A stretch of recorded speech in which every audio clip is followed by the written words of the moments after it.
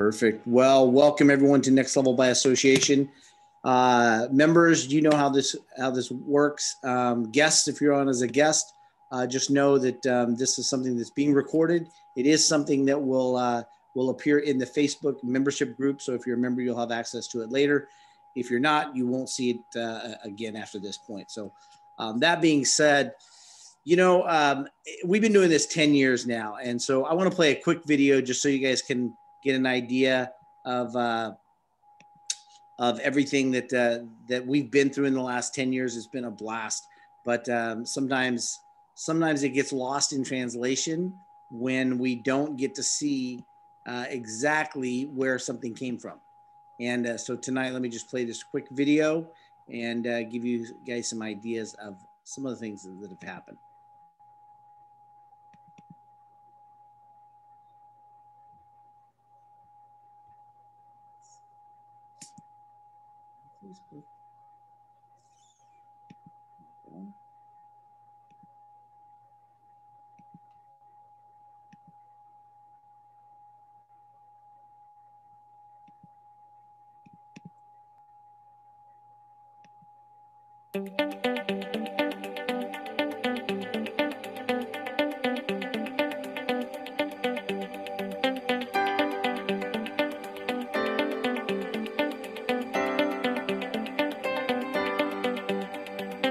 Next Level by Association is really about connecting and creating an intentional peer group of people that are really committed at the highest level to getting to their next level, personally and professionally.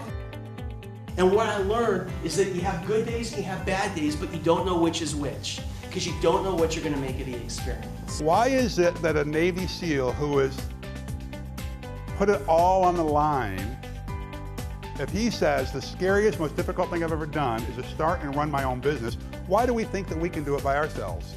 Who read the book, The Secret? I got a secret. Get off your ass and do something. If you know what you're doing, show up on time with a smile on your face and do your job, you will always have a job. And then he also added to that, and by the way, the man who knows how will always have a job working for the man who knows why. You take what they have to say, you know that if you're going to apply it to your life, that it's going to create an impact. It's a support group for overachievers. Well, welcome everyone. This is your Next Level Tune-Up. This is the way that you stay engaged and in the process of growing personally and professionally. Maybe you think I'm at a level 8 in that standard. What if you just raised it up to a 9? How would that affect your life? We come together to get inspired and motivated, but more importantly, to take action. What is the next action we're going to take to get to that next level?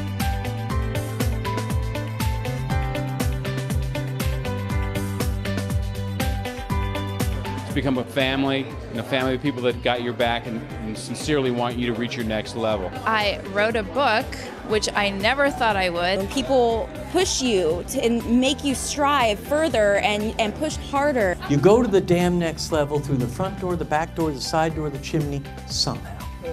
That's how you go. And you go when you want it bad enough.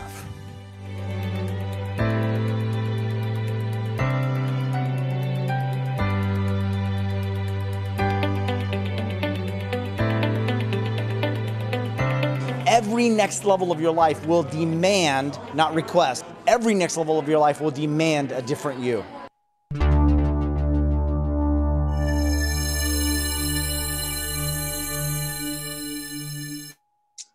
All right.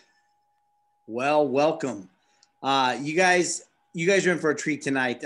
We have somebody that I met online. If you guys haven't experienced Clubhouse yet, check it out. It's a great format, a great platform to really connect with some people, have some great conversations, and some amazing people have been through there, such as Janine Driver. Janine Driver has worked with ATF for 17 years, and she is the epitome of an expert because not only has she studied it and learned it, but she's mastered it by actually having to implement it. You know, if you talked to me earlier today, I was mentioning, I said, you know, something about, you know, what would it be, how valuable would it be to your business or to your career or to your relationships if you could understand and master the art of reading people and understanding body language? Well, she's had to do it for her life. Her life literally depended on her ability to do that. So with that being said, Janine, welcome. Thanks, Bob. I'm excited to be here. take it to the next Absolutely, level. likewise. So you gotta tell us, okay, female joining ATF 17 years ago, why, and what was the, well, we'll get to the next experience, but why then and why that? Well, I'm 50 and I just turned 50 in June. So I say I'm barely out of my 40s, or I sometimes say a stone throw out of my 30s. Either way works for me. But I didn't join ATF 17 years ago. I joined when I was 21. So back in 1992, right out of college, and was there for 17 years. And I never heard of them, right? ATF, the Bureau of Alcohol, Tobacco, and Firearms. My dad said I'm his daughter who turned her hobbies into a career, drinking, smoking, and shooting. And I don't do any of those things, Bob, half as much as I used to. And so I never heard of ATF. As a matter of fact, I thought ATF was part of the FBI. Even when I got the job, I was telling people I'm working for a division within the FBI. But ATF is the original Elliott Ness. So ATF was originally not under Justice. When I came on board, it was under the Treasury Department. So it goes back to those Prohibition days. And Elliott Ness was essentially the first ATF agent. So they came to my school. I'll tell you, I've just been one of these people. I come from a blue collar family out of Boston. My dad is a firefighting mechanic. So he fixes fire trucks for a living.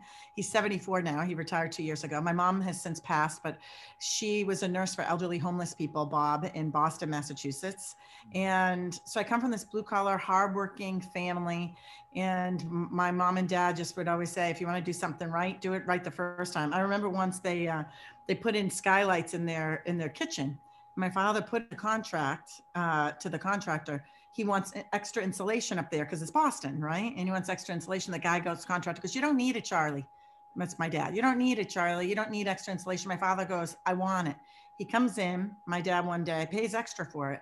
The wall is halfway done, sealed up. My father can see there's no insulation in there. My father goes, rip it down. Do it over. I want insulation. Again, the contractor goes, I told you, you don't need it. My father said, I'll never forget, I was there. He said, yeah, I don't need socks in the winter either, but I wear them. Put the insulation in.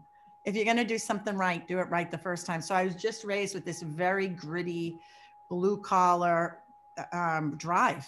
And my family is they're always the best version of themselves when they're serving others. So whether it was my dad fixing fire trucks and caring about the firefighters going home to their families, or my mom helping elderly homeless people, they would take them into these little mini apartments, and my mother would be the nurse in one of them, which is unbelievable to me, patience of a saint. And so when I was in college, I worked at the Career Development Center. I went to school in the Berkshires. And to make a long story short, there was a guy, Ron, who didn't like our boss, Sharon. Sharon was a tough pill to swallow, and Ron didn't like her. And this was back in like 90 and 91. And I had an internship there, and he asked me if I would help him on the QT at night, write out his resume cover letters and send it to job announcements in a thing called the newspaper. So there'd be an ad in the newspaper for a job, and I would type up cover letters. He would rip them out, and I would do them every night on the QT. And Sharon Zavataro, one time, our boss, found out, and she pulled me aside and said, are you doing this for Ron at night? And I said, yes, I am. And she was, that's not part of your internship. You don't have to do that. I go, I don't mind, Sharon. I go, I don't mind. I'm my best version of me when I'm serving others. I don't mind. And lo and behold, that guy, Ron, his roommate in college was a guy named Fran Flaherty. Fran Flaherty was the ATF supervisor in Hartford, Connecticut. Fran Flaherty was told by the only woman that worked in among the investigators, Regina Domingo, you hired 4 men in a row. The next time you hire someone, if it's not a woman, I'm filing a grievance with ATF.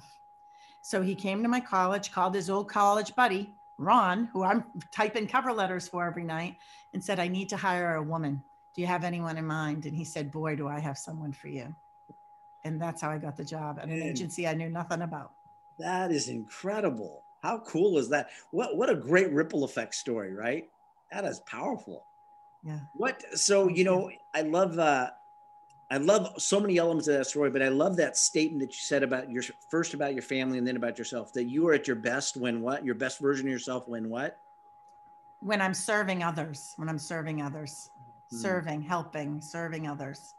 Wow. It's true. I am the best version of me when I'm serving people. That is, you know, do you find that that's true for most people? I mean, you understand human behavior. I'm a human behaviorist. And do you find that that's true of most people? They're actually better when they're serving? Yeah, I have a picture of my mother. Maybe I'll grab it at the end here, up on the wall that I keep outside the bathroom, because if I'm home alone, I keep the bathroom door open and I sit on the toilet. Some private information here. We didn't know we were going there tonight. There we go. But I sit on the toilet and I leave the door open and I look at my mother's, this big, like 11 by 14 picture of my mom's headshot up there. And I talk to her. And on that picture, it says, "Your power is what you give to others." And so my mother used to say to me, Bob, all the time, and you listening on Facebook Live or here on this platform on Zoom, she used to say, if I said to you, Bob, take what you need, and you take what you need, and I say to Bill here, Bill, take what you need, and Bill takes it, and Pearl and Flo and Michael, and I'll be left with so much more than if I try to grab and hold it. And she used to say, if you squeeze things so tight, it'll slip through your fingertips like sand. So if you just say, take what you need, you'll be left with so much more than you would ever if you held on to it. And it's interesting because I go on TV shows and like the Today Show and whatever, CNN, Fox, and if they call and I'm not available, and I'm not saying this as an ego boost, I'm just saying this as a loyalty boost, that if I'm not available and you teach body language, Bob, or you've, learned something similar, I'll call you and I'll say, listen, I can't do the Today Show, Bob, but I'd love to give you this opportunity to go on the Today Show. But here's my deal. You have to say you are trained by me at the Body Language Institute. You have to, let me define loyalty. So loyalty to me is if the Today Show calls you, again, for a segment, you say, listen, I'd love to help you, but I have a deal with Janine. If Janine Driver's not available, then I'd be more than willing to help. But if they call and they go, no, but we want a guy for this segment. We really want you, Bob. No, well, that's great. My deal with Janine is that if she's not available, I'll be more than willing to help. And so I'm very clear. I'm not a pushover. I'm not just the person that's just going to let you step all over me. I'm the person that's going to give you an opportunity with very clear expectations. I know my value. And so I set up these perimeters. I had a guy, I'm going through a divorce, and a guy from my high school who's a nice guy. I've been talking to him. I called him 2 days ago and he texted me 2 days ago. Hey, Janine, I'm crazy busy. Let me call you right back. A day and a half went by. Day and a half. No response, nothing. So he called me, just like chatting it up, like nothing, as if it was 5 minutes from my original call. And I said to him, his name is Rob. And I said to him, Rob, I want to let you know I'm disappointed that it took 2 days for you to respond to that text. I would have rather if you said, I'm crazy busy, give me a couple days and be clear. And he goes, I'm so sorry, this. And this is what I said, and it's probably going to sound egotistical to the people that are listening. And that's okay if you think it is. Is I told him, you responded in a way that you thought I was ordinary. I'm not ordinary. So you not responding for 2 days, that doesn't work for me because I'm not ordinary. And I say, if I want to attract a king, then I have to show up as a queen. I can't be showing up. There's a great movie out there called The Holiday. And I don't know if you remember it, Bob. It's with Cameron Diaz and Kate Winslet. And Kate Winslet and Cameron Diaz switch homes. And Kate Winslet's character goes from England over to LA. And Cameron Diaz goes from LA, heartbroken, over, and they switch. And Kate Winslet's character goes out with this elderly next door neighbor who has like Emmys and Oscars in his house. And she kind of randomly sees that he's lost and out and walking around the neighborhood and becomes friends with him. And they go to dinner and he said to her, to Kate Winslet's character, I know as a fact you're the leading lady, but you keep showing up as the best friend. When are you going to start showing up as the leading lady? And I think men have no problem showing up as the king. But I think a lot of women, because we're so verbal and because we want to be liked, we're emotional, we process through our hearts, that if you ghost us like that for a couple of days, it's like, oh, it's okay. They give you the excuses. And I think you're going to attract ordinary people. But if you want to attract a king, then you have to know your own worth. And there's a great book out there for any women that might be listening. And you may have heard of it before. It's called A Woman's Worth. Have you heard of this book? Anybody? I've heard of it. It's really good. It's called A Woman's Worth. Marianne Williamson. And it's on Audible and you can listen to it. And it's a game changer because what happens for men versus women? So men, just as a quick sidebar, is men will, they have no problem. Male energy, masculine energy is setting parameters. It's finishing a project. When you're at work and you meet a deadline, that's masculine energy. Feminine energy is free flowing. It's nature, right? It's the ocean. It's a tsunami. Imagine trying to gift wrap a tsunami. You can't gift wrap a tsunami, right? So feminine energy is this kind of free flowing energy. It's the wind, it's the ocean. So we tend to be more flexible if you guys let us down. It's okay. We kind of move with it. But the men, imagine if I did that to a guy, right? Or I blew you off from 2 hours late without calling. You'd be like, no, I'm good. It's unlikely the guy's going to let me in. I'm good, Janine. But the woman's like, oh, okay, and take the apology. And I think that we need to have a shift here. And so for me, as I become older, you know, barely out of my 40s, I've transitioned to be less apologetic for having expectations and creating, I call them Jersey barriers, right? So you got these Jersey barriers. So if you kind of fall asleep at the wheel, it knocks you back up. It says, wake up, right? So you don't go off the rails there. So I'm been working on my emotional intelligence and creating some Jersey barriers, because a lot of women, I think, oh, they think I have a big ego. Ooh, right? And Marianne Williamson's book will say, if people think you have a big ego, you should silently think in your head as a woman, you haven't seen anything yet. Yeah. I've only just begun, because a lot of us become full of blame and shame as a woman entrepreneur, successful woman entrepreneur.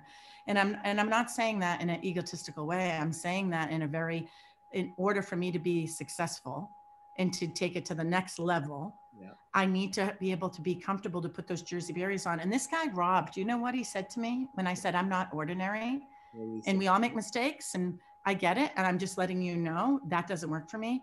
He said, I kind of thought you were going to let me have it. I kind of thought you were going to let me have it because it was very rude. It wasn't nice and it's not typical of me. And I'm so sorry. And it will never, ever happen again. And what I started to think was is that he was looking for that in me. He was looking for me to create the Jersey barrier. I'm telling him how I want to be treated. Right. And I think that for me, learning that from a powerful mother, from a nurse who worked with elderly homeless people, who went and got her master's degree, who was the sweetest. I'm a giant, you know, I'm a BB, a big bottom girl. She was tiny, 5'2". I'm 5'9". I'm huge, right? And she was just a little peanut with a big heart, but you wouldn't mess around with her. So anyway, there's a little sidebar for you, a little bit of my character. I love that. I love that story. And it you know, it reminds me of just setting great boundaries, right? I'm a big believer on boundaries. And I'm like you, I'm called rude a lot of times, or I'm called, and I always say, you know, the only people that call me that are people with no boundaries themselves. You know, those are the people that find fault with people who have boundaries. So I appreciate that about you so much. And thank you for saying that. And thank you for being that, because I believe that we need to be a better example of how we want to be treated. And that was a perfect illustration of doing that. So, you know, boundaries, though, they can save your life. And you've had to set boundaries in a lot of different ways, and you've had to learn how to develop an understanding of how people are behaving, why they're behaving a certain thing, and then being able to read them.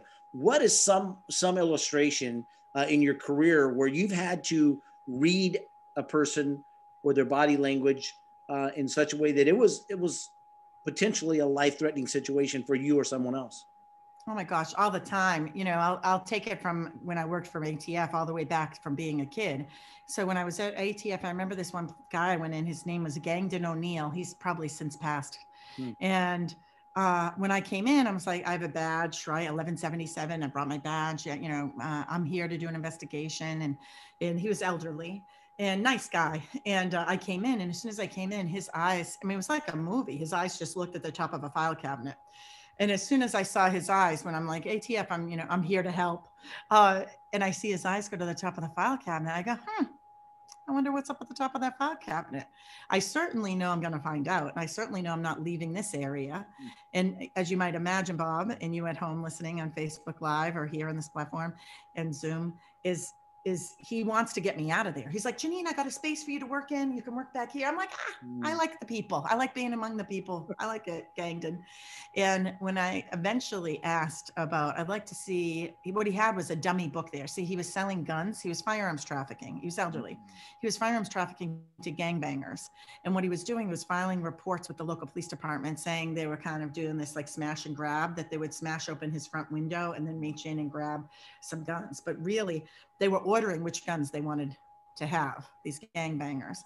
And so something as simple as just checking the eyes. And same thing, this is whether you're an entrepreneur, a business owner, a supervisor, or a mom, or a girl just wanting to be seen by a guy, right? It's just noticing these little teeny changes in someone's baseline that then to me say, there's more to the story here. And I like to call some of these moments, I have an expression, Bob, I call it a blue streak. A blue streak is a bolt of lightning that changes the direction of your life, right? You're out golfing or playing tennis or swimming, and thunder comes and lightning comes. That blue streak is a bolt of thunder. And you go, everyone out of the pool, everyone off the golf course.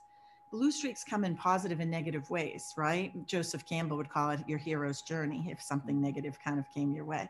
And so for me, I call them these blue streak moments. And if I go back to the age of 6, without getting into details, I was molested by a 28-year-old next door neighbor at 6.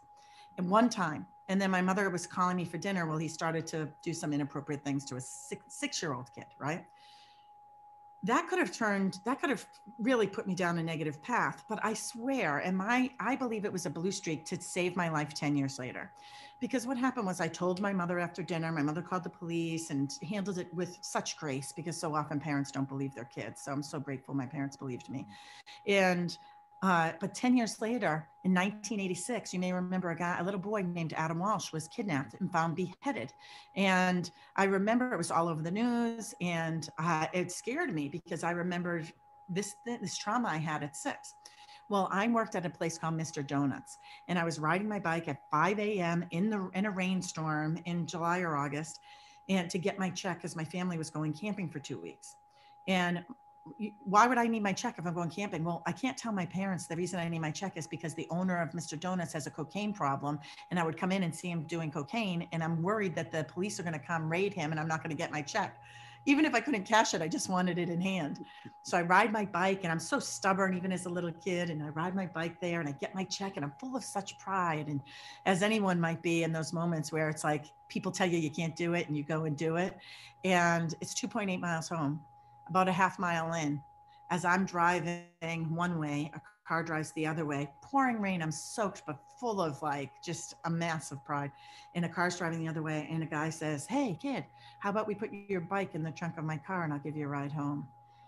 And I swear, having that molestation happen that one time 10 years earlier literally saved my life that day. Because as soon as I looked at him, that spidey sense went off inside of me, danger. The way that when I was climbing my neighbor's tree, and he said, "Come out of the tree and let's play this fun game." And it didn't feel right. Gavin DeBecker would call this, from the gift of fear, the gift of fear. And I overrode my gift of fear as a kid. And so now all of a sudden, 10 years later, my gift of fear kicks in. And I remember, I think that's what that blue streak that put me in this path to go into law enforcement happened at 6, is that, and then 16. And I remember thinking, like a Liam Neeson movie, he will get you.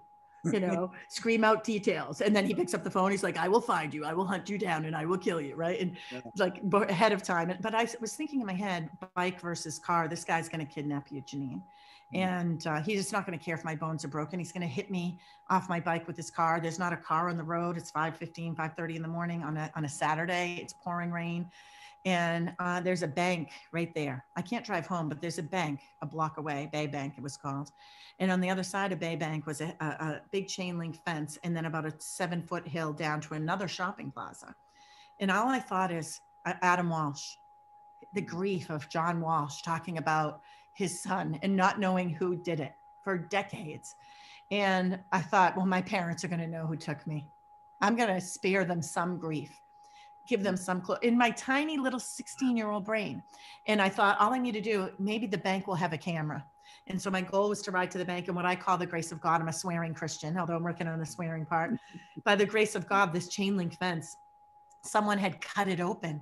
And so that guy, lo and behold, followed me all the way to the Bay Bank, and right there, right behind me. And I went through the teller machine and went to that fence. And I didn't know if I was going to climb the fence or what I was going to do, but there was a hole in that chain link fence. It was as if the pearly gates, God himself came and opened that up for me.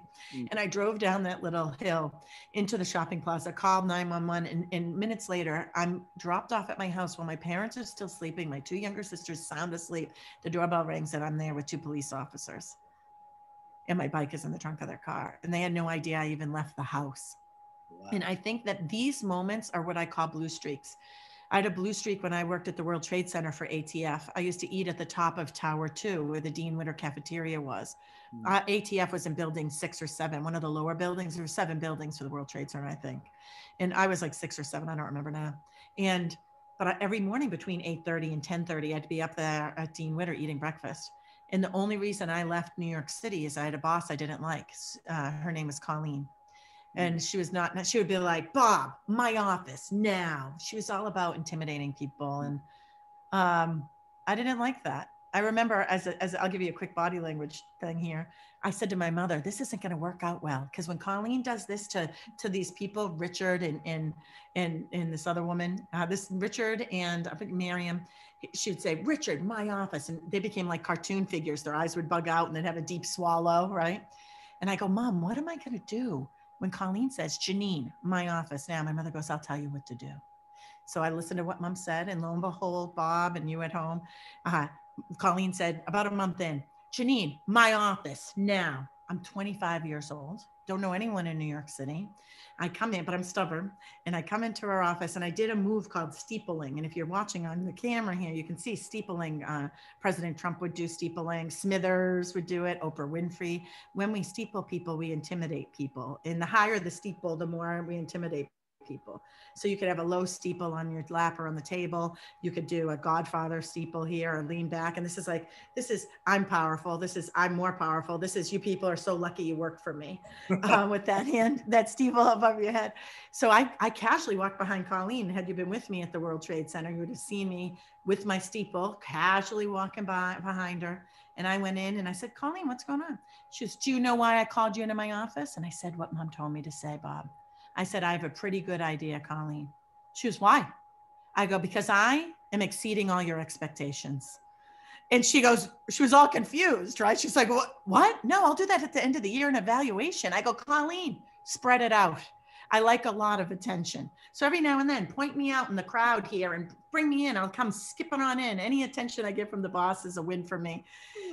I worked for her for 2.5, 3 years. And I left not because I was intimidated by her, but because I couldn't I couldn't stand by. It was such a toxic environment. And I went and worked at the FBI for a year in West Virginia. And from there, I then ended up going to Seattle, Washington, and 9/11 happened.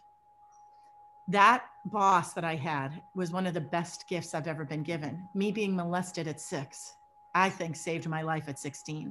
So these blue streak moments, my purpose in life is to inspire you to look at your world in a different way, to inspire you to look at your world in a different way. So how do I take something so toxic and, what Joseph Campbell would call, again, my hero's journey, but I really do. And so when something bad is happening, even still, bad things happened over COVID for me. I was negotiating $500,000 in speaking events around the world, everywhere from the Middle East to Europe, to Eastern Europe, to Canada, to the United States, gone in a 4-day window. In August, my car was repossessed out of my driveway. I was negative $4,000. I asked for my husband of 16 years, been with him 17, for a divorce in January. I agreed to pay his rent, $2,350 a month for a year. So I'm paying his rent over the mortgage here. Lost health insurance for 2 months. I'm the mother of 3 boys. My youngest is 6. I've gone through hell and back. And when I'm in those moments, even in the past year, I say, okay, this is an awesome, Joseph Campbell would call it your call for adventure. And Dr. Wayne Dyer would say, change the way you look at things, the things you look at change. Great ways. And these are things I'm not saying for the first time you're hearing if you're part of this next level community. I know you've heard them before, but I live them. I literally, in those moments of a blue streak moment, say, wow, I can't wait to see where this blue streak takes me. Wow, those are some powerful stories and some powerful illustrations. And I want to ask you, because I think it's one thing to know, it's another thing to do. And so when you say that these are the things that how did you do that? I mean, there's people that are watching this, or they'll be watching it in recording, that are sitting there going, I'm set back. I'm having to reinvent myself, reinvent my life. I'm about ready to make that step of getting a divorce or doing something. What do you say to them? How do they do that? And then we're going to talk about some body language as well. But how, you touched on such a valuable subject, because so many people are in that midst right now. What do you say to them? How do they do that? I think that you need to find your people. And for me, as a swearing Christian, I was really I mean, I lost a big client, ADP, and they put a lot of money in my pocket because I had like a mental breakdown on a webinar with them, you know, all this racial hate. You know, I'm from law enforcement. Seeing a police officer put his knee on a human being and people videotaping it and watching and the police officer has his hand in his pocket like he's hanging out at a bar, so casually, like that really in the midst of all this. And I feel that for me, 2020 was almost like a PTSD moment. I'm not a therapist, but because when I saw all the hate that was happening in 2020, and all the suffering just happening everywhere, I was immediately pulled back for some reason, seeing human beings jumping out of the World Trade Center. And I was like putting me there where I would have been there at Dean Winter Cafeteria, that they were on fire and choosing to jump out of the World Trade Center and seeing that one particular picture, this body falling. And so I would love to say that it's easy every second of the day. It's not. So because I'm a Christian, and it doesn't matter what you believe. You know, I have a friend, Billy Zeeby, he goes to Brazil and drinks poisonous tea and prays to Mother Ayahuasca. My brother-in-law is an atheist. One of my best friends, Chris Elric, is a Buddhist. I have Jewish friends. Like, I don't care what you believe, but find your people, right? Like, and I know that I'm not everyone's people. A friend of mine, Andrea Quinn, calls this a good to know. So many of us, if you don't like me, if Bill here doesn't like me, or if Pearl or Michael says, you know, she wasn't that great, and you gave me that feedback, too many I'm a storyteller, too many stories. You know, we want more tips. And I'm not, someone doesn't like a storyteller. In the old days, it would hurt my feelings, but Andrea Quinn helped me to say, well, that's just a good to know. You're never going to be everybody's people. So it's a good to know. When everyone else was applying for PPP loans, all my body language expert friends, all applying for PPP loans, I was like, no. I remember a story of Rosie O'Donnell. So I used to do stand-up comedy in New York City in my 20s. And I met Rosie O'Donnell, and I was interested in her story. And I remember watching an interview with Rosie O'Donnell where everyone said that she needed a degree. You need to go get a college degree as a backup plan. And she goes, I don't want a backup plan. If you throw someone off the ship in the middle of the ocean and they have a life raft, they're not going to swim as fast to the shore and as hard as they possibly can if they're holding on to a float or have a flotation device. And she didn't want a backup. And I just, when the PPP loans came out, I'm like, if I asked God to be the CEO of my life. And when I'm asking God to be the CEO of my life, then I know everything's going to turn out okay. Like, so for me, it's just my belief in God. And so I called a very Christian. I was raised Catholic. I'm a non-denominational Christian now, but when I was raised Catholic, we don't really own a Bible, right? You don't own a Bible if you're Catholic. And if you do, you don't know where it is. You certainly don't have it here on your coffee table. If you're a Catholic, I doubt you can hold up your Bible the way that I can. And my non-denominational church, I take notes. I love it. And I called my super Christian friend, Dodo. She's my college roommate in North Carolina when I was suffering. And I go, I'm really struggling, you know? And she said, buy this book. It's called Two Chairs by Bob Bodine. And if you happen to be a Christian, he asked 3 questions, this Bob Bodine. He says, does God know what's going on in your life? Yes. Is it too much for God to handle? No. Does God have a plan for your life? Yes. Do you know what God's plan is for today for you? No. Well, we pray, we ask for God for things, but we never listen. And so what I did during the pandemic, Bob, and it might not be for everybody, it's just my technique. And if I happen to be your people, then use this, is I set up a chair almost every day, not as often today. And I'd set up a chair and I'd ask God 3 questions. And then you have to listen. You ask 1, 2, 3 questions, that's it. And you stop and listen for God to answer. And so I said, what do you want me to see? What do you want me to hear, truly hear? And what do you want me to do today? And it got me through. And I got to tell you, so my car was repossessed. In order for me to get my car back, it was going to be $36,000. All my stuff is in the car. They towed it down to Richmond, Virginia. I'm in Alexandria. So it's like an hour and a half, 2 hours away. I'm mortified. You know, I'm in the shower. And my babysitter knocks on the door. I think someone stole your car. You know, I have 3 kids. You know, the year before I made $780,000. And I don't have nothing. And guess what? Within 24 hours, I got my car back.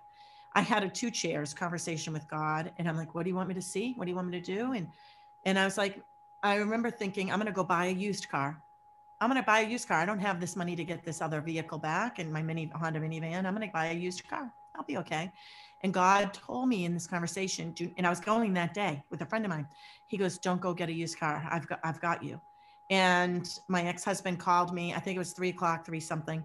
And he said, you're not going to believe this, but the bank called and said they made a mistake and we can go pick up the car tomorrow without paying. They made a mistake because they had given us an extension and no one recorded it. And so I didn't have to pay 1 penny to get my car back. And so for me, A, 2 chairs, and B, even if you're not Christian, there's a great thing that you can read out there, and it's by a woman named Florence, and it's called the Game of Life and How to Play It. And I do mind maps. I wish I had my mind map here. So my map has a center point and all these other sub points off it, and helps me remember the content. So the Game of Life and How to Play It was written in the 1920s. And it's online if you go to YouTube for free.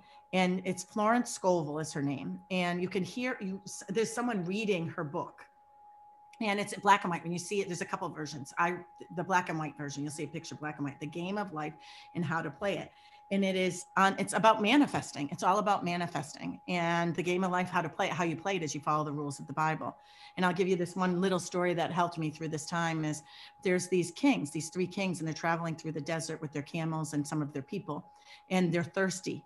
They're wicked thirsty. And they pray. I think it's like the prophet Elijah or Eli. And they pray to this prophet, and the prophet comes down in the desert and says, listen, dig as many ditches as you can dig. God's going to fill them up with water. Well, there's not a cloud in the sky. There's not a cloud in the sky, but they start digging with their hands, and they start digging as many ditches as they can in the desert. And they wake up the next morning and it's filled with water. So the moral of the story is, if you want to change your circumstances right now, you need to see it, you need to believe it, and you need to act on it. And so one of my things is I want to own a house on a lake where I can wake up and the sun is out and it's a beautiful day, $2 million house. And I want to have a boat and some jet skis right there. I could see it from my dining room window, from my living room window. It's on a peninsula and it's gorgeous. And so I could see it. I believe I'm going to own this house. And then I went to Home Depot and I bought myself a key. And the key says on the actual key, home. And I have it in my wallet. And if we get a second at the end, I'll grab it and I'll show it to you, wherever my wallet is. It's somewhere here. And I'll show you my key. And so you've got to see it, you got to believe it, and then you've got to invest in it. You've got to act on it to believe that it's true. So call it manifesting, call it praying. I'm big on praying and manifesting, big. I say a manifestation prayer every single day, and I'll send it to you if you want to send it to your people. And it's a game changer. I say it every day, a couple times a day. So we can chat about that in the end if you want. So that's how I did it, is you have to see it, believe it, and then act on it. Even something small investment, like me buying that key to my house. Matter of fact, I bought 2 keys and I gave one to my best friend, and she's, what's this? I go, I wanted to give you a key to my new $2 million house on a peninsula on a lake. So you can come anytime you want. She goes, really? When did you buy that? I go, let's not go over the details right now, but I've had it for a long time. Wait till you come and visit. And so she keeps my key to my house in her wallet. And I have no doubt in my mind, get back to me this time next year or the next 2 years. And I'll be interviewing you. You'll be interviewing me, and I'll be showing you my jet skis out the window. Awesome. I love that. Thank you so much for sharing that. Yeah. Oh, one more thing. I want to tell you something. So part of my manifesting is I say, I want to thank God for unexpected, or the universe, if you want to say, for unexpected wins, unexpected offers, unexpected generosity, unexpected prosperity from unexpected places in my life, from people I've never met from all areas of the world. And I kept saying, thank you, God. Thank you for bringing these unexpected people and unexpected offers in my life. And I got 3 different emails that kept saying, 2 were emails and 1 was social media. And it said, Janine, I think we could turn your training into make you millions of dollars on online training. Please get in touch with me, Jessie Itzler. And I'm like, delete, scam, turn my training into online training, delete. And then finally I get this email and it says, Janine, I am trying to reach you. My name is Jessie Itzler. I've done 4 TED Talks. I've just watched your TED Talk, how 5 words can get you what you want. I loved it. I'd love to set up a time to call to talk to you. Now, a friend of mine who goes in, he's a therapist that goes into and works with violent felons in jails, murderers. His name is Christian Conte. And if you haven't had him on, Bob, Dr. Christian Conte, it's a game changer. He's amazing. He talks about anger and a bunch of stuff. He says, it's very easy for us to say to people in jail, listen, When you get out of jail, stop doing drugs. Stop making bad decisions. It's like climbing up the mountain and screaming down, Bob, come on up. It's really easy. Come on up the mountain. The recidivism rate in our country, which means people returning to jail, is through the roof, right? It really, jail, do you know what it is? I had a convicted felon tell me 2 months ago. He said jail is a career fair for criminals because they go in and they're learning all about how to not get caught next time in the next scam. So what Christian Conte says is climb down the mountain and meet people where they're at. Come with me. Come with me. I'll show you the way. Climb back down the mountain. And this Jesse Itzler character, when he said, I saw your TED Talk and I loved it, he stroked my ego. And we all want to feel like we matter and belong. Right. I say, when we feel like we matter and belong, cooperation will be strong. If you want to get something from someone, make them feel that they matter and belong. And so that's number one. And number two, he climbed down the mountain and met me where I was at. I talked to him. He looks like a homeless guy. He's got like crazy beard. Do you know who Jesse Itzler is? I don't, but I want to meet him. Yeah, me neither. So I'm like, he goes, what do you know about me, Janine? I go, honestly, nothing. Evidently, you're going to turn me into a millionaire. He goes, well, I used to be the manager for Run DMC. I was a professional rapper. I had a private airline where you could buy airline tickets and take private flights. I sold it to a guy named Warren Buffett for millions of dollars. I was the first person to import coconut water. I sold it to a company called Coca-Cola. And my wife invented Spanx. And I go, what? What did you say? And he goes, and my wife invented Spanx. I go, yeah, right. If your wife invented Spanx, what's her name? And he said, Sarah Blakely. And I was like, okay, Jesse Itzler has now got my attention. Out comes the steeple that I did behind Colleen decades earlier. I'm like, now, Jesse, tell me more about this. Well, Jesse Itzler and I are now friends. He's going to give me a radio show. He just got his own radio station. So I'm going to have a podcast on his radio station. He has a program called 30 Days of Excellence. I've already gone on as a speaker, and he's already changed my life. And from the moment that I read the book, Two Chairs, 12 months from that point, I will make more money in that 12-month period than I've ever made traveling the world, being away from my kids, sometimes 17 days in a row once, 17 days away. My youngest son is 6, my oldest is 15. Here I am at home in the comfort of my house, sitting right here in my kitchen, in my dining room, right here, my little fake fireplace. Beautiful. Talking to you. And so it's, you got to see it, believe it, and then act on it. And so I truly do that. I know people talk about it. It really works. But it works. I think a lot of times what they keep forgetting though is that last part, that acting on it. And the fact that you took that step and the fact that you have acted on it. When I'm listening, but I want to find my key for you because I'm dying to show you this. Yeah. When people say, Bob, what's your profession? And I say I'm human behaviors, automatically their behavior changes. Right? Yes. All I have to say is I'm a human behaviors. Whether I'm a psychologist is irrelevant. Human behavior, and immediately their behavior starts to change. What happens when you tell somebody that you're a body language expert or that you work for the ATF or whatever? What happens? How do they respond? Well, everyone wants to. Surprisingly, I would say 9 times out of 10, people want to lie to me and see if I can catch them. And so I remember one time at New Year's Eve, I was married at the time, and my ex-husband, he wore a kilt. He's a kilt guy, right? Scottish. We have Scottish and Irish heritage. He's Scottish. So he's wearing this kilt, and this guy who's like a famous person on TV. I don't watch live TV, but I guess he's some famous newsman in the DC area. And he's there with his girlfriend that's like a third of his age. And he goes, ask me anything. See if you could tell if I'm lying. Ask me anything. It's a New Year's Eve party, thousands of people in DC. And I go, have you ever cheated on your girlfriend? And he's like, we don't have an exclusive agreement. And she goes, excuse me? What do you mean we don't? What do you mean we don't have an exclusive agreement? And he's like, well, like when I travel. She goes, what do you mean when you travel? I so badly wanted to say, bring out the steeple, sister. So they end up breaking up. As a matter of fact, she gets drunk and asks me if I want to go back into her room. She's like, hey, I like you. Do you want to go upstairs? I'm like, oh, this is getting awkward. Like, I just want to be here with my guy in a kilt, And my husband goes, really? You had to go there? You had to destroy on New Year's Eve, Janine. You had to destroy the relationship. I go, hey, he played the game. One time I was in Seattle, and it was a radio show in Seattle, like a Kiss 108 FM kind of I'm that kind of a guest, a morning show guest, morning drive guest.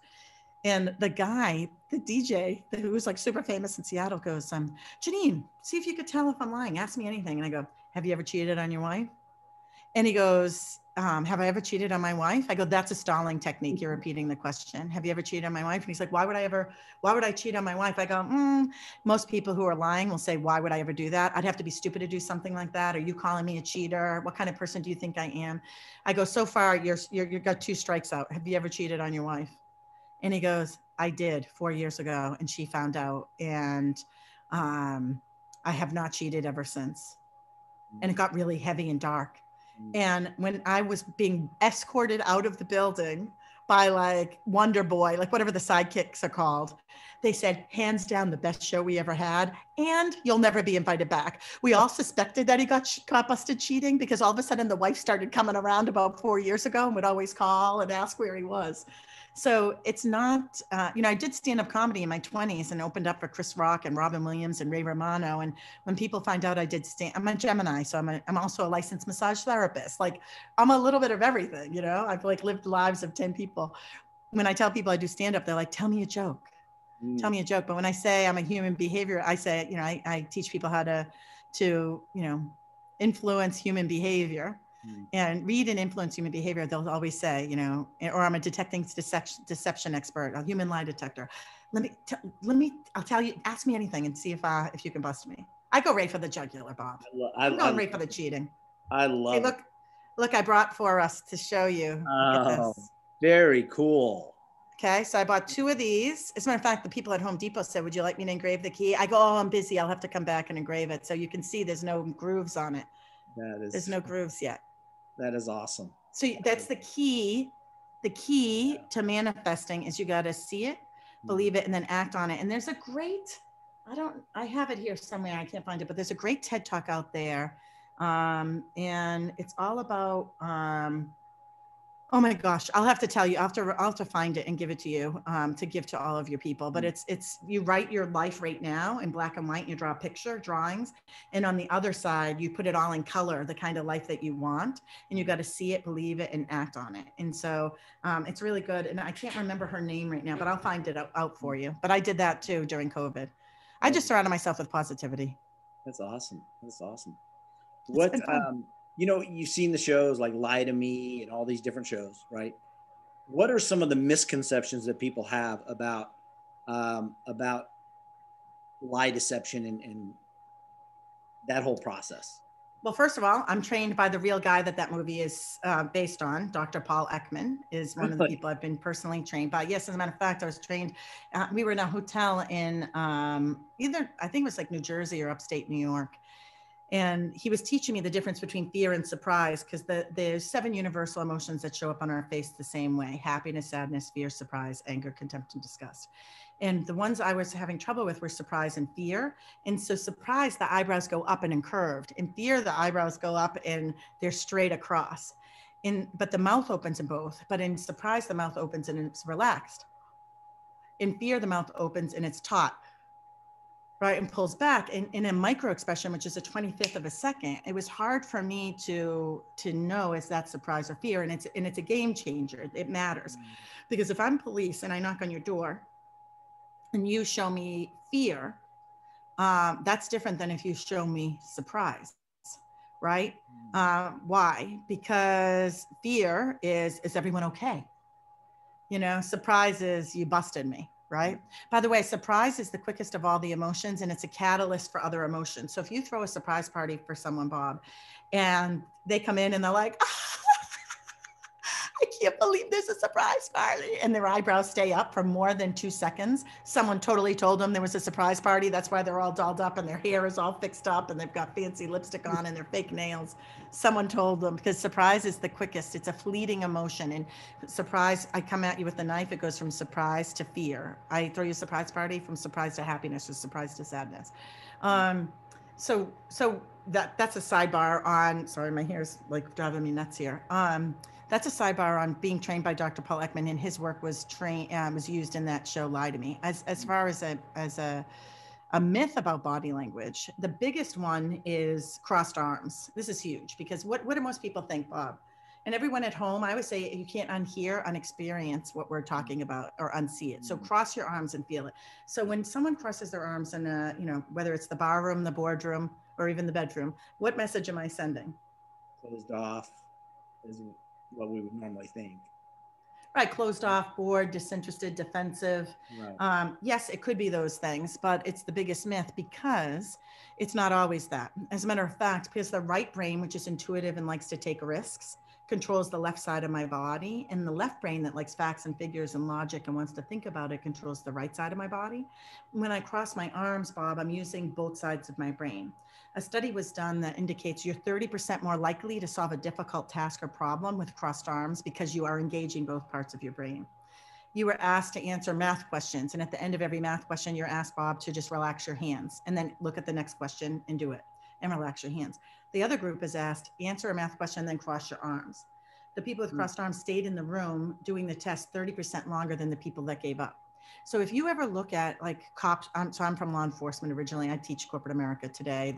I say if I could teach the CIA to get to the truth, I can help you sell anything, right? Yeah. So I say I had to sell jail for a living. That's the hardest product to sell, to get you by telling me the truth, not a confession. Anyone can get a confession. I don't want the confession. I want the truth. What is the truth? And if you just simply look at any of these crime shows, they'll put the cold case evidence here and they bring out the folders and then they lean back and what do? They cross their arms. You yourself, listening at home, I guarantee you when you're trying to solve a difficult problem, you're going to think about it with your crossed arms. You're using both sides of your brain. It happens all the time. But it gets a bad name for itself, this crossed arm. So when I'm doing my live events, hopefully 2021 at some point or 2022, and I see someone with crossed arms, I go, well, that person may not like me, but they're not going anywhere. They're 30% more likely to stay in that room. Yeah.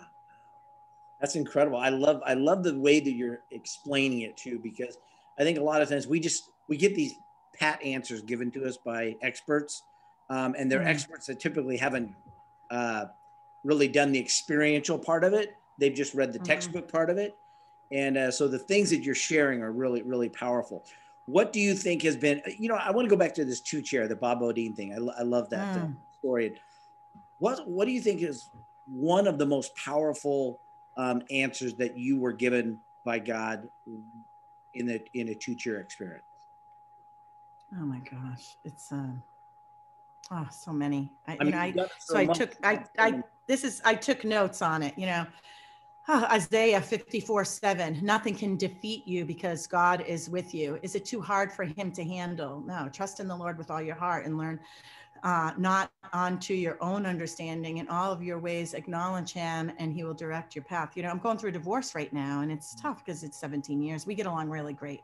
I knew I wasn't supposed to marry this man. I called the wedding off 3 times. He just wasn't my people. And I like him and he's nice, but I say we were 2 ping pong balls kind of bouncing around in this house right here. We never connected. And so I'm 4 weeks out from getting the final divorce. I just filed all the paperwork, and in the state of Virginia, if you have kids, you have to be separated for a year. And I didn't date in that year, but I'm gearing up. I'm ready to date. And so I asked God, I said, God, not only do I want you to be the CEO of my life, I'd like you to write my new love story. I tried to write the first love story and it wasn't the right one. So I want you to write my love story. And there's a great way to figure out if God's involved. If for me, with romance, if I'm meeting someone, because I'm talking to a couple of people, and if I'm left confused or uncertain, I know that God's not involved. But when I'm talking to that person and I'm communicating and there's peace and calm, then I know that God's hand is likely touching that in some way. This is very interesting. This Rob guy that I was telling you about last night, my picture of my mother up here, which we're walking. I love your humor. Oh, thank you. Let's see. I got to find it. I'm getting my house is being painted here. Oh man, I can't see it. My house is being painted, so I don't know where it moved to. Hold on. Let's check here in the room with the paint really quick. Let me see if Mom is in here. No. So I don't know. My office is being painted, but I took this picture of my mother's face, right? And I drew a heart around it. This was yesterday. I drew a heart around it. And I go, Mom, if this Rob from high school is someone that you want me to be with, send me a sign. And if it's not him, send me a sign. And I just took my hand around this 11 by 14 and put a heart around my mother, right? And guess what happens? I ended up talking to Rob last night. We talked for 3 hours and 21 minutes. As we go to say goodbye, it's 3:21 a.m. So I took a screenshot of 3:21 a.m. and I couldn't believe it, right? So I'm like, this is unbelievable that here we are, we talk to 3 hours and 21 minutes. And then on top of it, look at this, 3:21. Okay. I don't know if you can see right there. Mm-hmm. That's the time. And then I talked for 3:21. Do you want to know what my mother's birthday is? What do you think my mother's birthday was? March 21st. March 21st. Wow. Isn't that crazy? This is last night. It's crazy. This is real. This is not just a story that that makes it sound really cool. I mean, this just happened and it didn't even dawn on me. I called my best friend from New York and I go, guess what? I talked to Rob Fitzgerald for 3 hours, 21 minutes last night. And as we're hanging up, I looked at the time and it was 3:21. 321 must be our lucky number. And she goes, that's funny because March 21st is coming up. And I was like, oh, and I burst out crying. I go, March 21st is my mother's birthday. I just wrote a heart around her face. It's just, all right. So I could go on and on and on. So Bob Bodine, I'll tell you one thing in 2 chairs that happened that I think is a game changer for me and maybe for you at home is when I asked God to in 2 chairs, tell me what you want me to see, what you want me to hear, what you want me to do. One time I was like, oh, I'm sitting there and I'm just trying to hear him. And I go, oh, do you want me to spend extra attention with Jack today? My 6-year-old. I go, do you want me to spend extra time with Jack? And God said, no, that's still you talking, Janine. That's not me. That's still you, gift of gab. And I go, okay, awkward. And so I just stopped and I listened and he told me to pay attention to patterns. So the computer here is sitting on this thing and I just started noticing patterns and God just said, I want you to notice patterns. And so anywhere I looked at a pattern on a pillow or a pattern on a scarf. And I just started looking at patterns. And I have no, it's kind of like the Karate Kid, I go, okay, I guess I'm looking at patterns, right? And when I took a shower at my office, I have an office, it's like an apartment building. And I took a shower and I just started looking at the patterns of the tile. And I looked at the patterns on the shampoo bottle. And I just started looking at the patterns. And all of a sudden, God said to me, see, people are involved with all this, like these patterns, like you're never alone. And then it just dawned on me, someone had to decide what size hole the shampoo bottle what's the perfect amount of shampoo to come out of the hole. Someone had to decide to call it shampoo. Someone had to create the English language or letters, and someone had to decide what it would smell like and what it would look like. And someone had to operate a machine, and someone else had to put it in a box and take it on a bus or a truck and take it off a truck. And then someone had to come up with marketing. And then all those people have family, and all those families have family and they have kids. And suddenly here where I'm going through a divorce and feeling broken and suffering with COVID and all this sad stuff, all of a sudden, just by simply looking at patterns, I no longer felt alone. I felt so connected to so many people that I'll never, ever meet.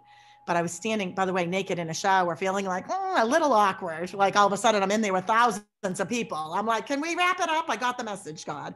I remember I was staying at a Westin hotel once in a presidential suite. It was a mistake. I think the client put me in there, but I received it. Women are meant to receive, men are made to protect and serve. Story for another time, in my opinion. So I'm in this hotel and I say to the room service, I go, this room has a piano. It has a dining room table. Like, this is fancy schmancy. I was at the Westin. It was like the top quarter of the hotel. I go, has anyone famous stayed here? And the woman said, yeah, Richard Gere was there 2 weeks ago. And I was like, oh, I'm sleeping naked in bed tonight. Let's talk about taking it to the next level. And then I'm like, and when I'm in the shower, I'm like imagining being with Richard Gere for that hot second. And no sooner did the fantasy hit my brain, did she then say, and Hillary Clinton was there last week.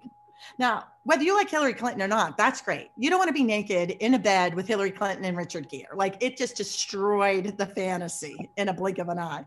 So I have a thing evidently about showers. Yeah. There's something about, because then when I was taking the shower, I was like imagining being with Hillary Clinton and Richard Gere.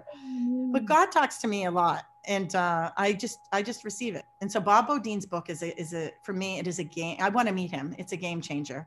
Yeah. And constant. I mean, I took a ton of notes. He quotes movies, and so check it out. Two Chairs. And I've had tons of people that then had their bought it for family members. Bob Beaudine. It looks like that. It's red. And it just says Two Chairs. But let me see. I'm going to see if I dog-eared anything here. If I start it. But you can ask me any questions. Okay. I know we kind of went off on a track. We're going to open it up for questions here in a few minutes. So guys, get you ready. If you have questions, go ahead and raise your hand, and so we can call on you. But in the meantime, while you're doing that, what are some telltale signs when somebody is not being truthful with you in a business or a personal relationship? What are some telltale signs? So the big one is a shoulder shrug. So a shoulder shrug means uncertainty. What do you want for lunch? A salad, a BLT? I don't know. What do you want? It makes sense, right? So it's congruent because verbally you're saying, I don't know, and non-verbally you're shrugging. But now everyone just shrug. And at the same time you're shrugging, saying, I'm so glad I'm here today. I'm so glad I'm here today. I like your haircut. I love that beard. Yeah, I'm doing great. So anytime you're giving a definitive answer and there's a shrug, then that means there's uncertainty, and that means there's a disconnect. So it doesn't mean they're lying. So body language does not tell you the catalyst behind it. So you have to become an investigator. And I always say, soften your voice, be kind, not nasty and judgmental. And don't tell them you see the shrug. Just say this. Maybe I'm wrong here. But it feels to me, or it seems to me, or it sounds to me, whichever one, don't say all three. There's something you're uncertain about. And then you wait. I call it WAIT. Why am I talking? So that's the big one. Another one, I'll give you two more. So another one is pull your lips in. When we don't like what we see or hear, our lips disappear. And so people will suppress their lips. It could be anger if you also see the brows coming down, or they're crossing their arms and they're grabbing onto their arms with some increase in pressure. But it could be just their lips disappear. So this happens a lot. Jussie Smollett staged a hate crime in Chicago a year or two ago. And when talking about the story, lips disappear. Britney Spears said her marriage wasn't falling apart. She's pregnant with her second kid, being interviewed by Matt Lauer, and her lips disappear. 2 weeks later, she files for divorce. So when we don't like what we see or hear, our lips disappear. It means they're holding something back. And again, it might not be anything bad. It could be something good. They may be thinking, I should have came with you guys 2 years ago. I should have hired you 4 years ago. I'd be in a much better place. So we just don't know what the catalyst is. And the last one that no one's ever taught us, and I don't understand this, Bob, why we're not teaching this to the younger generation, is there's the body language gesture that turns agreement to disagreement. And it's so easy, and no one's ever taught us. What do you think it is? So I'm saying yes. I'm nodding my head yes. I go, Bob, yes, I'd love to come back. Let's do part 2. Yes, have me back. Yes, yes, yes. I'm saying yes. I'm nodding my head yes. What do you think the hand gesture is that turns agreement to disagreement? It's not the middle finger, which an audience member screamed out. Although that one also would likely indicate. Yeah, that might do it. It's anytime we pacify our face. So our brain, a pacifier is anytime a piece of our body touches another piece of our body. So everyone right now, just hold your wrist and rub your wrist with your other hand and just say, who's on the phone? So everyone give this a shot. Bob, you do it with me. So rub your wrist, please indulge me. Say, who's on the phone, Janine? Who's on the phone, Janine? Now rub your arm, upper arm. Who's on the phone, Janine? Now rub your throat. Who's on the phone, Janine? Rub the back of your neck. Who's on the phone, Janine? Now your forehead. Who's on the phone, Janine? Who's on the phone, Janine? Who stresses you out the most? This one.